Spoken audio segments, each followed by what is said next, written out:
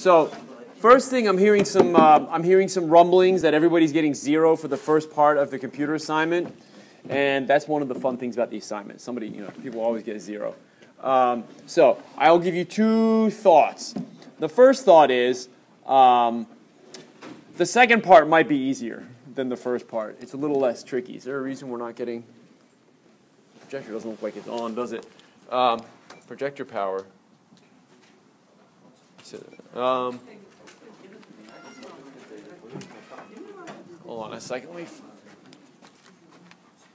see if I can figure out why we don't have a projector here. Laptop. Doesn't even look like it's trying, does it? Close. Room output. Close. Yeah. Yes? What can I do for you? It's kind of bad. What's that? Yeah. It will overflow. What do you mean it'll overflow? Your equation, like if you multiply, when you have an exponential function, it doesn't word wrap the equations. So. Figure something out. Everybody else does. Yeah, I'm not no, it's like this, right?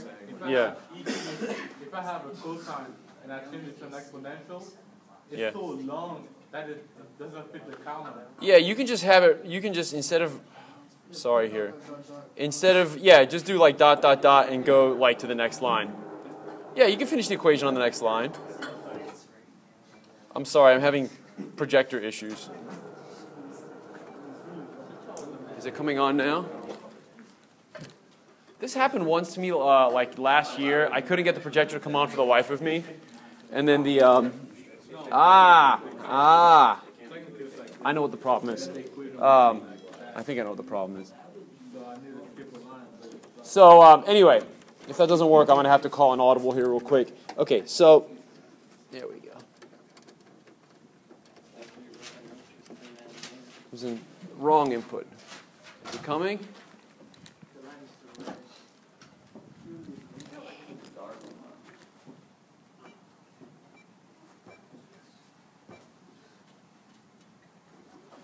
Come on, dude. Why are you being like this? Okay, so anyway, I'm going to try to do 2 things at once. I'm going to try to talk while I get the projector to work. So for the first problem, so the second part actually might be a little easier because you're multiplying 2 functions together that are actually more likely to work. For the first problem, there's a little bit of a trick, and I've actually, believe it or not, I have posted a hint to Blackboard this morning. So, sorry, I'm trying to reset the system if you haven't figured that out. So what you should do is read the hint and then see if you still have questions. But essentially, I give an example of like why your answer is actually not coming out to 0. You're forgetting to use L'Hopital's rule, is basically what the answer is. But it turns out there's even a smarter way where you don't even need to worry about L'Hopital's rule. So read the hint is sort of my advice to you. You say use L'Hopital's rule in an integral? Read the hint. Read this. It's on Blackboard. Go to Blackboard, look under computer assignments, read the thing. What am I going to do in class today if I can't get this projector to work? We could act this in a different classroom. We could.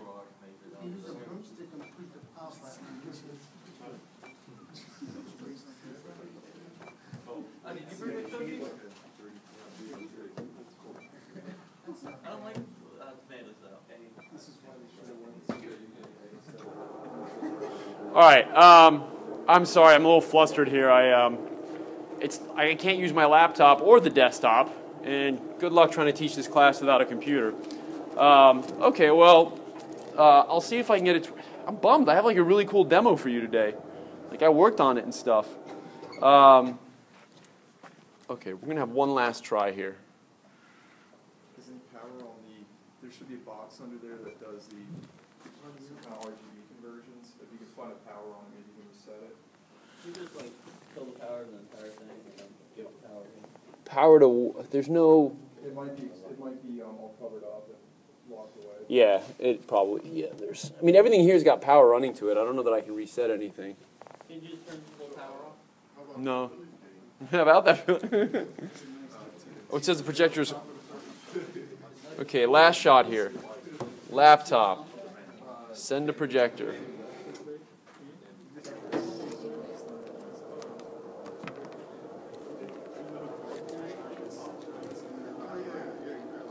Still? What's that? No, I can turn those lights. I can handle. I mean, I can turn the whole room off easily. I can do that. So the projector's not turning on. Yeah, it's just the projector's not coming on. Let me try one last thing, because otherwise this is going to be a bit of a waste of a lecture. I know there's a... one time they told me to come back here and flip the breaker. I promise I'll do no more than like 2 minutes of this, and then I'll actually just try to fake my way through a lecture. All right, let's see. Projector, breaker number 33.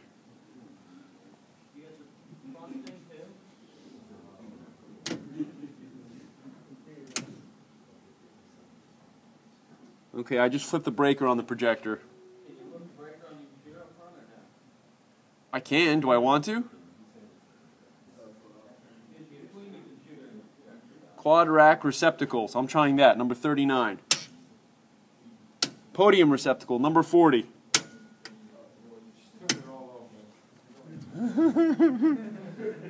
Can they fire me for this? All right.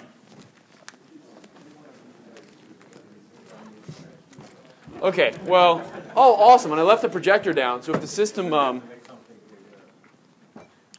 cooks itself, touchscreen to activate system. And they paid like $10,000 for this system. Now I don't even have a screen to use. I abort. Oh, hold on. It woke up. Press here to enter the code. Laptop. It's like Jurassic Park when the system gets rebooted. Right. I'm amused that people know about. Oh, yeah. Okay. I like how the answer is kill the power and give it power again. Yeah. Whoever Well, designed that system should fail senior design. seriously. Okay, well. Okay, so I think we're going to have something going shortly. So anyway, read the hint I left you on Blackboard. I think it's helpful. If you have problems, hit me up with email over the weekend, or we can talk Monday. You'll have plenty of time to sort it out. But don't get stuck on part one. Like, do part two if part one's giving you fits. Like, in some ways, it's a little more linear in terms of being able to solve it. All right. What's that? Circuit. You guys are so smart. All right. Now, so the purpose of this little demo that I want to do today is I want to motivate why we worry so much about cosines. Okay? That's like the one piece of the puzzle I haven't really gotten into. Like, what's the infatuation with cosines? So they're easy to make. Why cosines? Okay, so here's what I've got. I got a circuit, and we're going to simulate it a little bit. All right? So I've got a resistor, I got a capacitor. And I can change whatever I put in here. I can put in a sine wave, a square wave, a sawtooth, whatever. So I'm going to start by putting in a sine wave. So I've got a kilohertz sine wave. I'm going to hit the simulate button. I'm going to hit run. Let's try. Oh, of course, all my screen dimensions are changed now. Hide. Okay. Let's see here. Let's reduce the frequency a little bit. Let's make this. Oh, no, let's increase the frequency. Let's try reducing it. See what happens. Simulate. Run. Hold on a minute. Hide. 100 hertz square wave. Oh, square wave. That's my problem. Sine wave. Simulate. Run.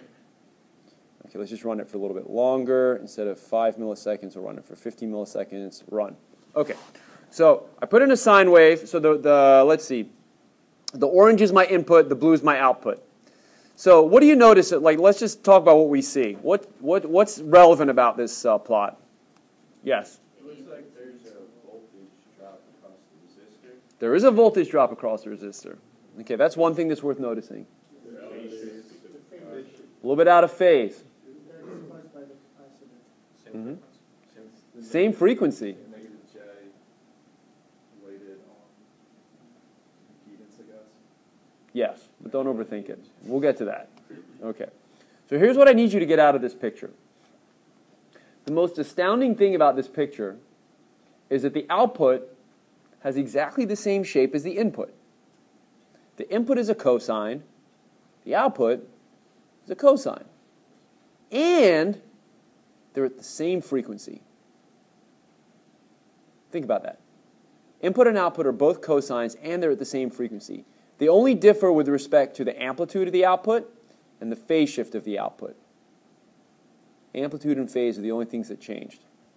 Okay, so now I'm going to do the same thing. I'm just going to make my, instead of 100 hertz, we're going to try 500 hertz. Sound good?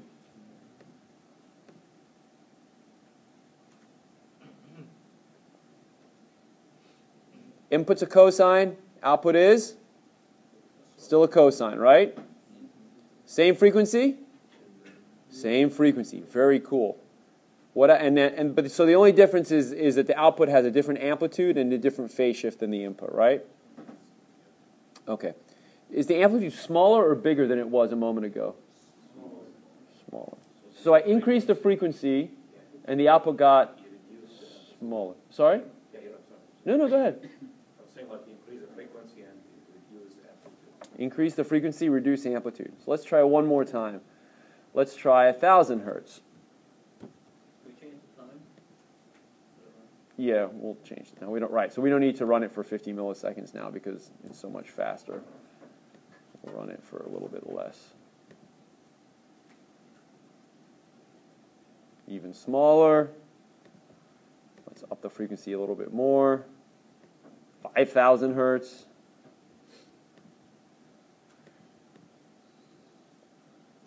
Even smaller. So what's the take-home lesson here? What's happening? What is that? What kind of circuit did I draw for you? RC. Is it a filter? This is a low-pass filter. What does that mean? It means that it passes low frequencies, right? If we were to plot for this filter, if we were to plot like pass on this axis, like 1 means it's totally passed and 0 means it's totally rejected. I think, and this is a pretty vague term and I'm purposely leaving it vague. What we might see is that at low frequencies this signal gets passed and at high frequencies the signal is getting rejected. Okay? And the other important thing is that cosine input always gave cosine output. Okay. That's very important. Now, yes? We made a high-pass filter. Wouldn't that almost inverse our curve when we do the Yep. frequency versus the thing? Absolutely. We go start really small, And then you go big. and then go big, adding them up even. How do you mean adding them up? We were taking the waves and making them. Yeah. Oh, it changes the wave on the way out. But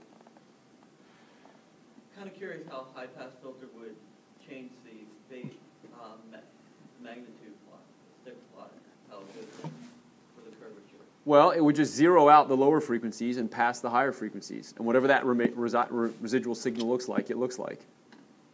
Now for a high pass, would you just swap out the capacitor for an inductor? You could do one of two things. You could either swap the cap for an inductor, or you could stick with the resistor and the capacitor and just swap them. Okay. Either way will work.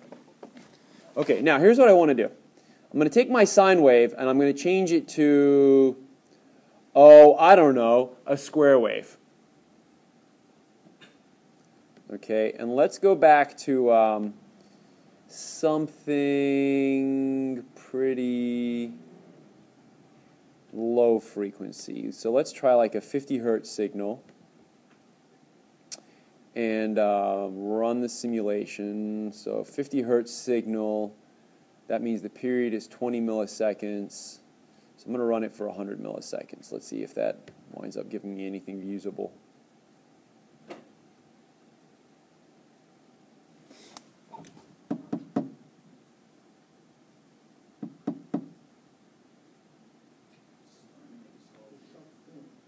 Shark fin. So I put in a square wave. Did I get out a square wave? No. Okay. So what's special about sine waves or cosines? Pure tone, but what's special with respect to the circuit? What you put in comes out. Okay. So why are we losing all this sleep over cosines? The cosine is the only signal that when you pass it through a linear circuit, you get the same signal out.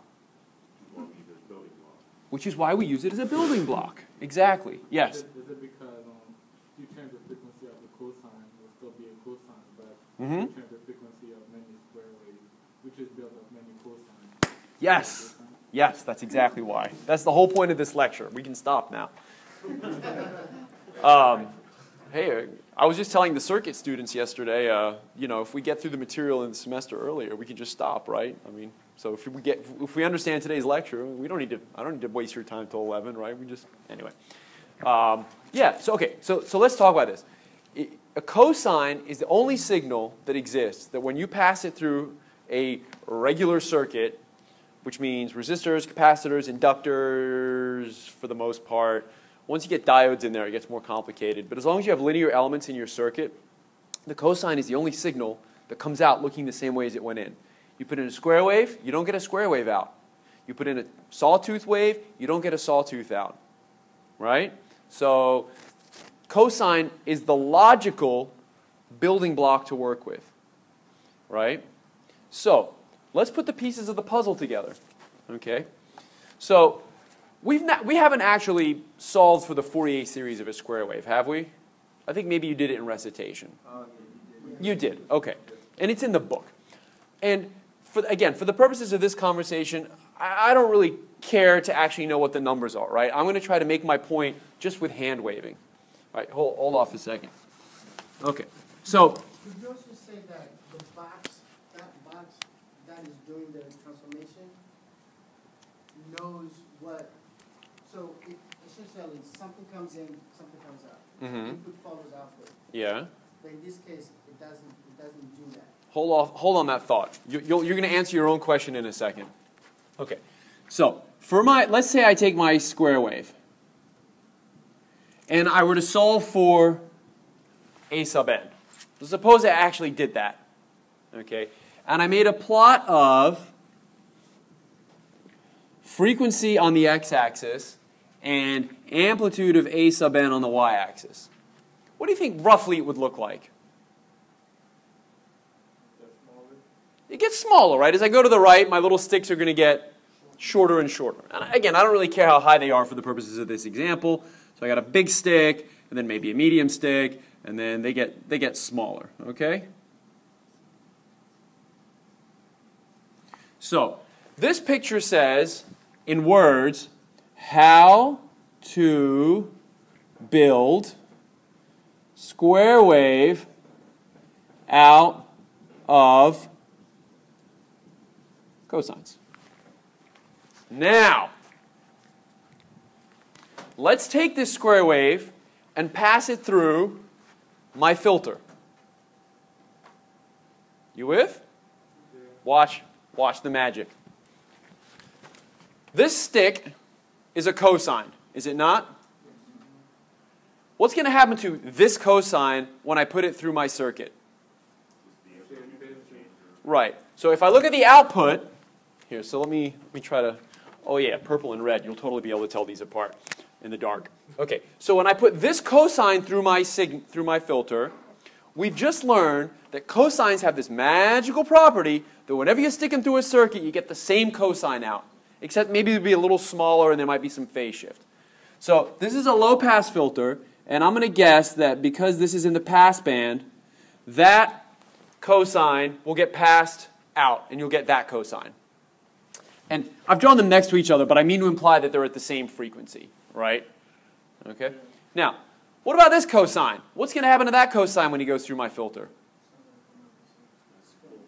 Yeah. First of all, I'm going to get a cosine out at the same frequency. It's just, it might be a little bit smaller. So maybe this cosine is going to look like that. Okay? each one of these represents a cosine. And since I know that any one cosine gets transmitted through as a cosine, all I have to worry about is what happens to its amplitude.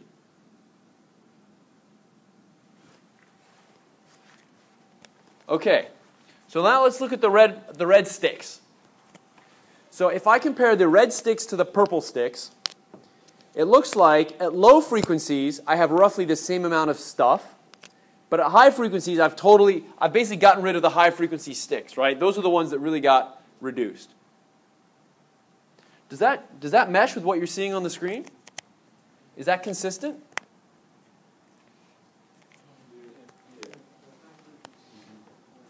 So remember the orange signal on the screen, right? Remember we talked about where the low frequency portions and the high. Harmonics drop out. Right. So where is the high frequency portion of the input signal? The corner. Remember these edges are the really high frequency part, and these flat bits, that's the low frequency part. What this picture tells me is I'm passing the low frequencies and dumping the high frequencies. Is that not true? I mean, that's what the picture says. So look at the screen.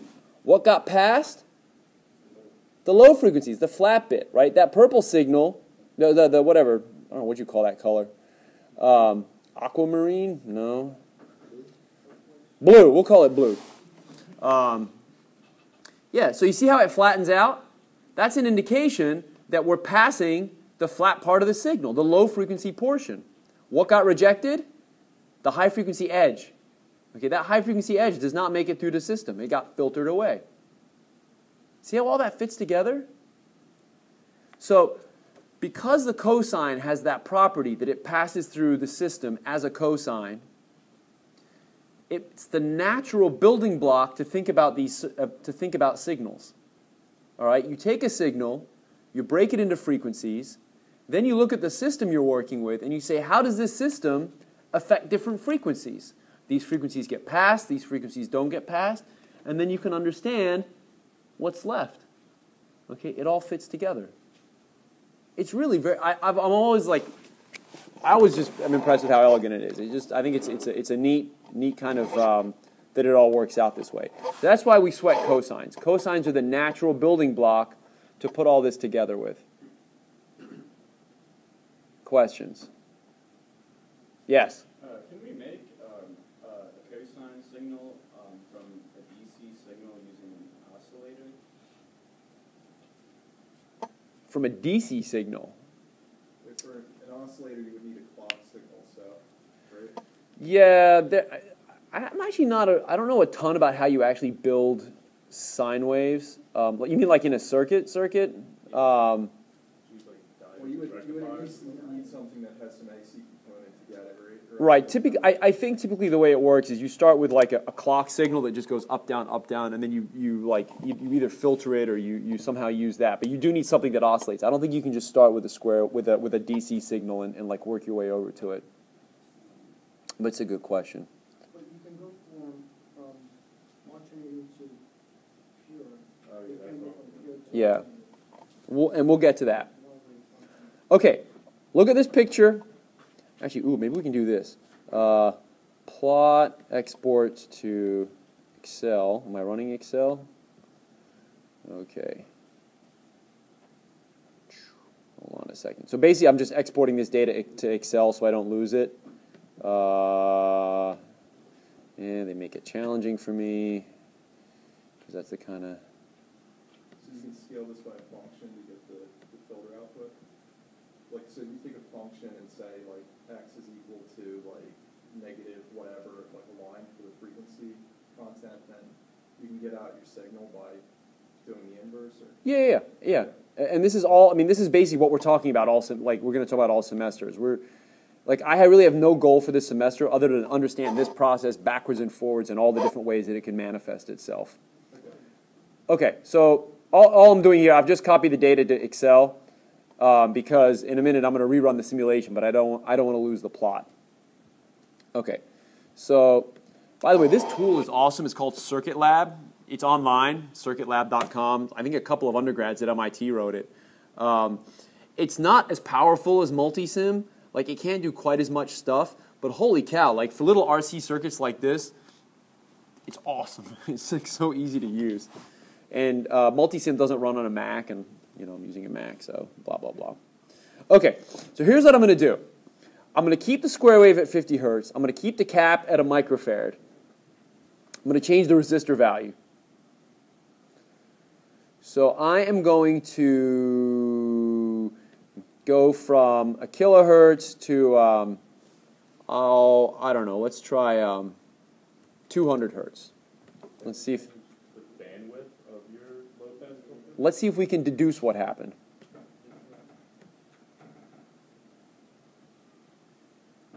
Wait, did you mean to change the resistance, or do you want to change the frequency? Nope.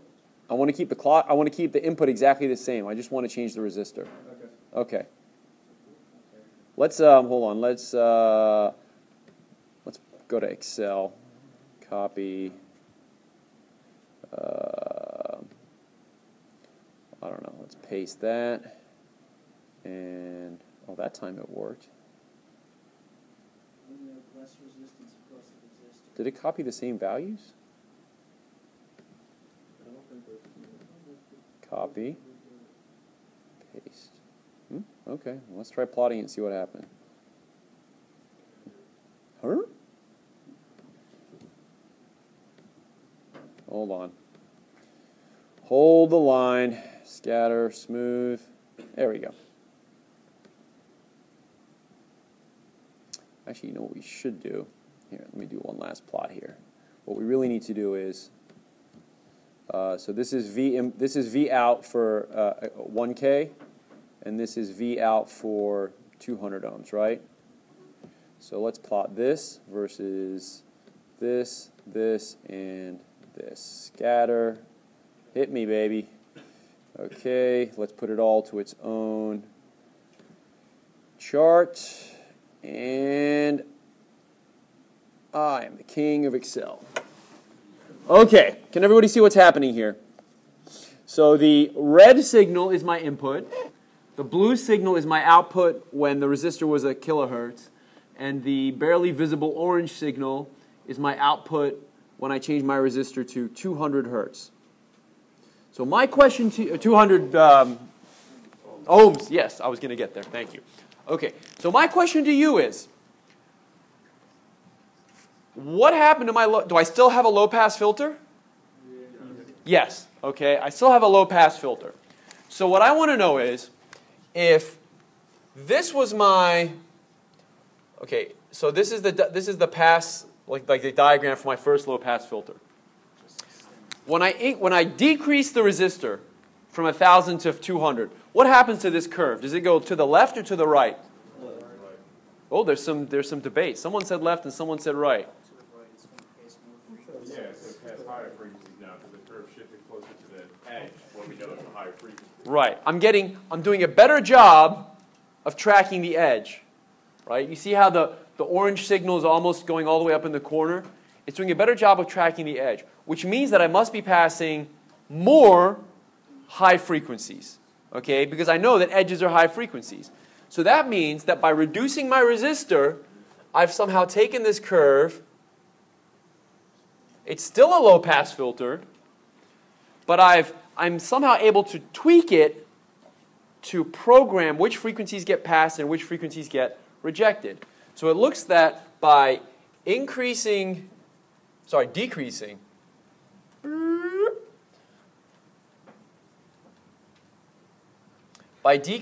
resistor, I shift to the right that curve, and decreasing R means I pass more high frequencies.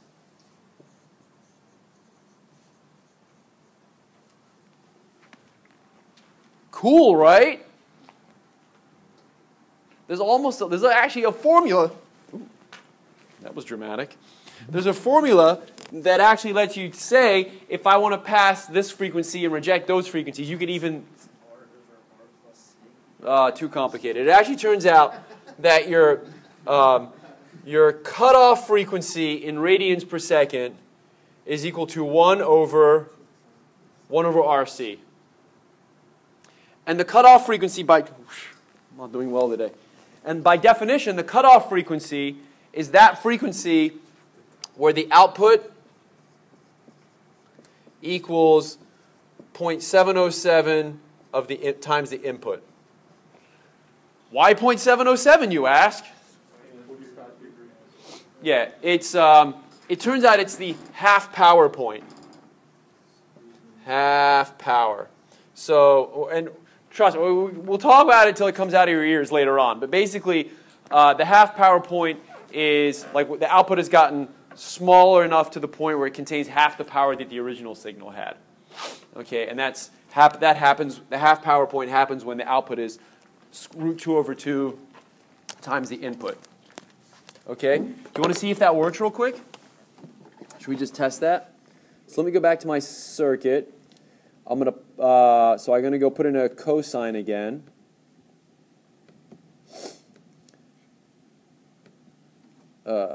Cosine. And what frequency, if I want to put in a cosine that's at the cutoff frequency, what would that frequency be? All right, so according to this, the cutoff frequency of this circuit is 1 over 200 ohms times a microfarad, right? 1 times 10 to the, what? Negative 6. Don't apologize to me. I mean, just got to learn it, that's all. Okay, so let's see. 1 over 200. Oh my goodness, who has a calculator? Usually I like to showboat with doing math in my head, but I'm a little tired today. What's that? 0.5. Oh, I could do this in my head. All right, that's 654. So it's 0.5 times 10 to the 4. 0.5 times 10 to the 4, which is 5. 10 to the 3, which is 5,000. 5,000 watts. Rads per second. And since I don't have a button here that lets me program my frequency in rads per second, I actually need to get my frequency in hertz. So what's that? So 5,000 rads per second in hertz. Divide by 2 pi. Right? Always, always divide by 2 pi. So we said 1 over 200 times 1e minus 6. Okay, answer over 2 pi.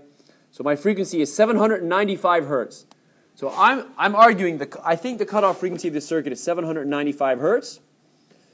So I'm going to test that hypothesis by actually stimulating it with 795 hertz. And I'm going to simulate it. And if it's true, my output will be exactly 0.707 as big as my input. Whoa! Okay, I didn't think I needed to go quite as long. Maybe we'll try, I don't know, 25? Milli. Okay, good enough. I'm going to put my cursor on the blue one. Is my output 0.707? It's 0.678.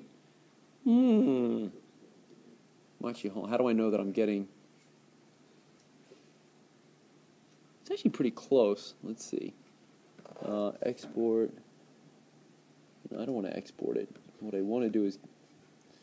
I'm still learning my way. Let me get rid of the input voltage. Maybe that'll make it a little easier to plot. Yeah, it's pretty close. It's right. It's just shy of 700, right? And so that means it's just shy of 0.707. So that's pretty good. That fits my hypothesis. That's pretty cool, right? I mean, there's like a lot of moving pieces here. Okay, and you're gonna kind of have to, I think, go home and kind of meditate on this, right? There's like all these pieces to the puzzle. What was your input? My input was a cosine at 795 hertz. And 795 was what I believe to be the cutoff frequency of the circuit. So, 790, if I make it 795.7, you think it'll let me do that? Yes, it does. Run. Maybe I'll get exactly 0.707. It's hard being this anal retentive. It's a lot of work. It's pretty close. So you mean that you would get 707? Yeah, 700. This it's saying 698 milli. That's the same as 0.600. Is it tracking resistance in the line? Yeah. Or the voltage resistor? Or the It might be. It may be. It is tracking series resistance, but it's not. It's not. They're all zeroed out. So, why is it not exactly? That's going to bother me. Okay. Simulating a little bit in because you had a number on the bottom left that seemed to have. You have a bump in the front, but that bottom left, that was shown like 726.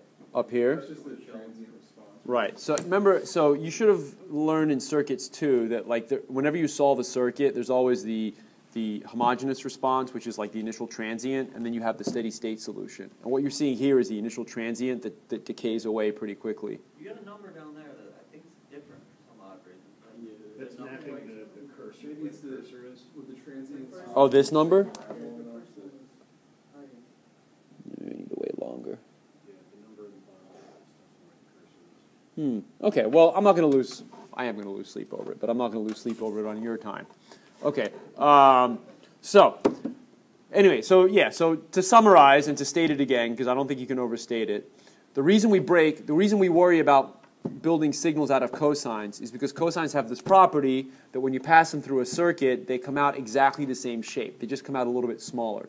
So if we A, can understand how to take a signal and build it out of cosines, and if we B, can understand our system in terms of how it operates on cosines of different frequencies, we can combine those two pieces of information to quickly and intuitively predict what the output of the system will look like. This is a low-pass filter. My signal has low-frequency signals and high-frequency signals. If I get rid of the high-frequency components, which is what the low-pass filter does, I'm just going to be left with the low-frequency components of my square wave, and then I can make a prediction as to what that's going to look like. All right? I can change this back to a sawtooth, right? And we can have the same conversation. If I change it back to a 50 hertz sawtooth, and I'm going to put this back at a kilohertz, hit simulate, right? We can have exactly the same conversation. Ooh, fun. Hide. Let's put this back at 100. Let's also make sure we look at the input and run. Okay, does this make any sense? Okay. Sawtooth, low-pass filtering it, which means we're taking out the high-frequency components of the sawtooth. Okay, well, we're tracking the low-frequency portion of the sawtooth pretty well. It falls apart, though, when the sawtooth has its high-frequency edge. That's when the filter can't keep up. Why? Because the cap takes time to charge and discharge. Okay, that's where the delay is happening, right? The capacitor holds charge, and you're trying to say, I need the voltage across that cap to change quickly. And the cap says, well, I got to dump all these electrons somewhere. I got to dump them out through this resistor. That takes time. Okay? The amount of time that takes depends on the relationship of the size between the cap of the size of the cap and the size of the resistor. Okay? If you change the size of the resistor or the cap, the circuit is either able to dump or charge the charge on the cap more quickly or more slowly, and that's where you get the programmable frequencies. Is that the RC constant? That's the RC constant. That's exactly it. Which is just right. It's time. So there you go. All right, you can do the same thing with any other circuit. Okay, let's have a quiz.